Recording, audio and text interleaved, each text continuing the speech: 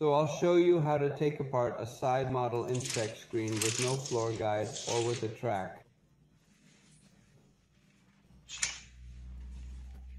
Just close the insect screen.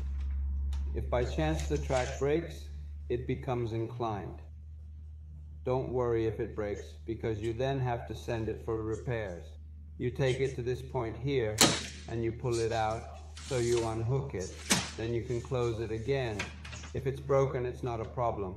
It is taken out and taken to be repaired, so that it can be reassembled. Because here we have hooks that can be hooked here. When the insect screen returns, it stays inclined. So you enter the space, then when it's in place, one blow is enough to hook it in place very easily.